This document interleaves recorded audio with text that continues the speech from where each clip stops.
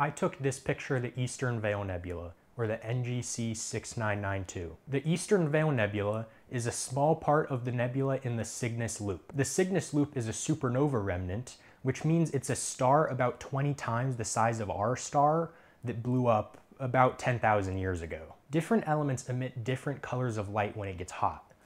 The teal that you see is primarily charged oxygen, while the pinkish red is primarily charged hydrogen. This nebula has an unusual amount of oxygen in it. Most nebula you see would be primarily red. When I took this picture, the software I used said it detected upwards of 2,000 stars. The entire Cygnus Loop spans about 6 full moons, meaning that this piece of nebula here is roughly about 2 to 3 full moons across. My telescope can only capture this much of it.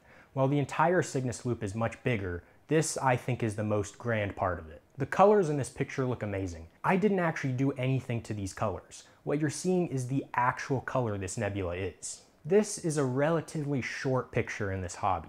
I took this picture with 10 minutes in each color channel, meaning I took 10 minutes of red, 10 minutes of blue, and 10 minutes of green data, and then combined them together to make one RGB photo. I'm only capturing black and white images, but the red filter only lets in red light.